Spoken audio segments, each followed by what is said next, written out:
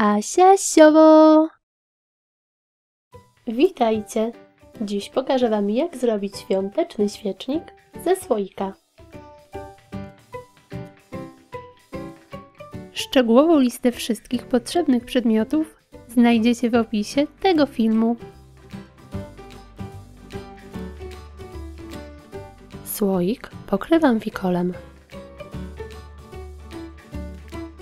Obtaczam w sztucznym śniegu i zostawiam do wyschnięcia. Na sznurku umieszczam bombki. Ze wstążki robię kokardę.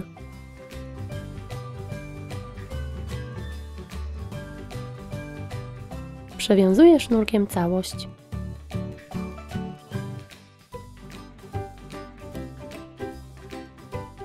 Wiążę u góry słoika.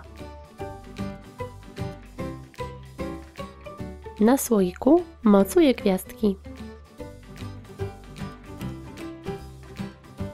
Na koniec w środku umieszczam podgrzewacz.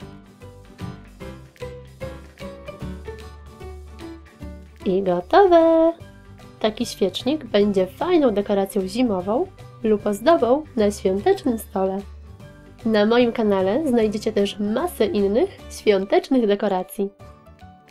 Jeśli filmik Wam się podoba, zostawcie łapkę w górę. Pozdrawiam!